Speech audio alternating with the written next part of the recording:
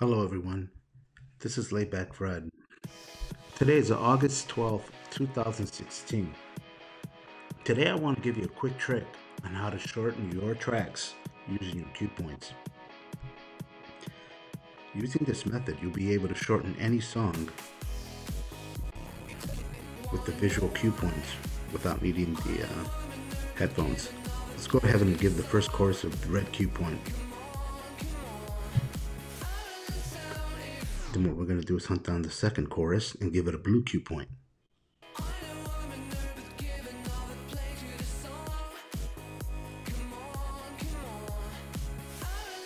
So there you go, we got one chorus. And now the second chorus. This makes for shortening a song at any given time with the visual cue points. Let's go ahead and double it. When the red cue point comes along, I'm going to go ahead and give it a blue, jump to the blue cue point.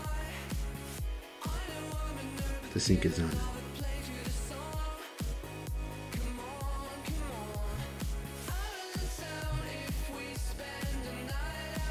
That's it.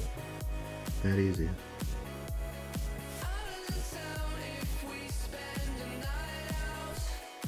Easy transition.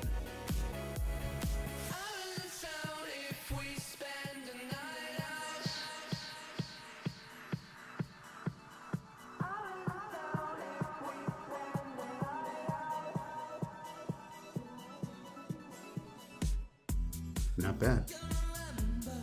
Hope you guys like that trick. Thank you very much. Have a good day.